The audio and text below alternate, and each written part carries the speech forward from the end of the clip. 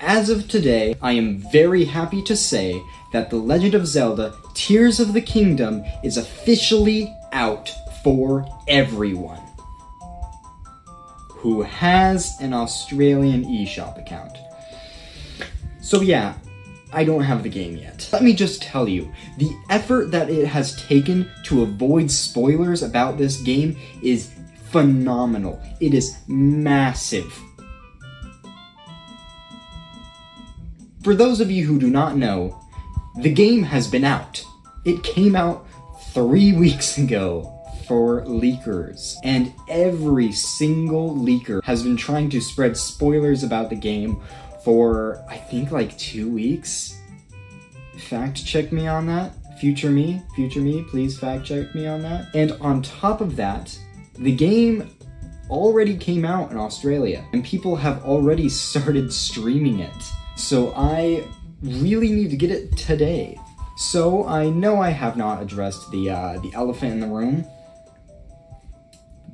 but the truth is that later tonight I will be going to the midnight release of Tears of the Kingdom. But first, I gotta go to a band concert. I know, I look ridiculous. Now, I know it looks like I'm going to go see the Mario movie again, but I assure you that I'm not going to go see the Mario movie again. Alright, so, hello. I swear that these suits are purely a coincidence. I swear, I know we wore them to be funny at the Mario movie. I swear it's literally a coincidence right now.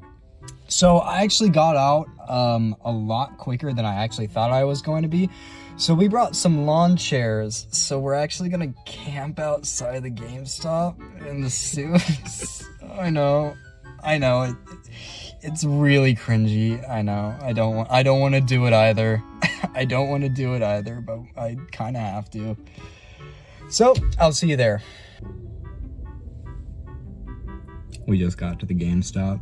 It's absolutely packed. Are we 30 minutes early? What time? An hour early. We're an hour early. Yes. There's packed in there. They said that there would be a line. There is no line. It's just a crowd in there. How do they even know who to give it to first? Oh my. And we're in the suits.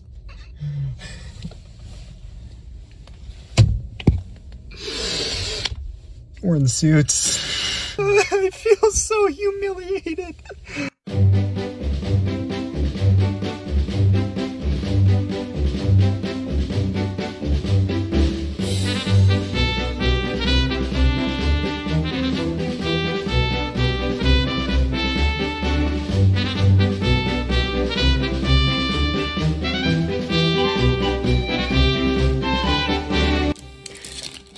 So these two things were included.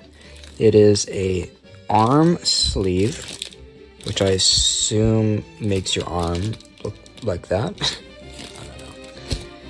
And then the cooler thing is probably this piece, this wooden plaque.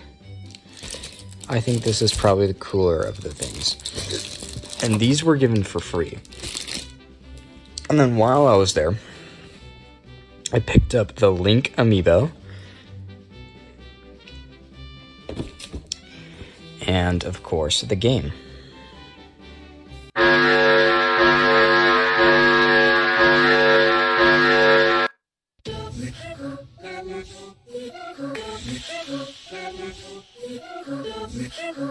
The game is phenomenal, but I don't really need to tell you that, do I? The reviews speak for themselves, and reviews have been through the roof. And why shouldn't they be? This game builds on the foundation of Breath of the Wild and is like the Majora's Mask to Ocarina of Time. It keeps intact everything that the original game had and improves on it immensely. The game starts off as you're sneaking through a little cavern, but what I don't think enough people are talking about is that while you're walking around, Princess Zelda is literally right there, walking next to you as an NPC, someone who you very rarely even saw in the last game. So then you guys go deeper down, awaken Mr. Drybones, and Hyrule is lifted into the sky, separating you from Princess Zelda. And this is what about the game being too similar to the Breath of the Wild. Because when this dude said shrines are the key, Shrines. Yes, I'm sure they are the key. or some garbage, I lost a little part of my soul crushed in half, remembering how much I hated shrines. But luckily my worries were put to rest as soon as I saw the game's amazing crafting mechanics. So, right when I got the chance, I tried my best to push these crafting mechanics to their limit. So, while the game wanted me to make a boat, I instead wanted to commit deforestation and make an entire bridge to stretch across the gap. But unfortunately, pretty quickly I found out how many logs were too many logs. So instead, I made a really long boat. A really slow, long boat. However, never in my life will I forget my one true love, the triple-decker minecart.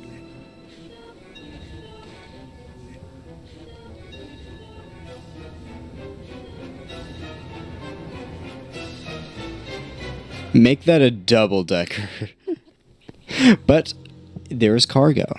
Oh, what's this? This little guy wants to get across the gap? Oh, no worries. Just put him in the minecart. Yeah, sticky glue works. And this is where my humble little minecart mega evolved into its final form. Mega Minecart.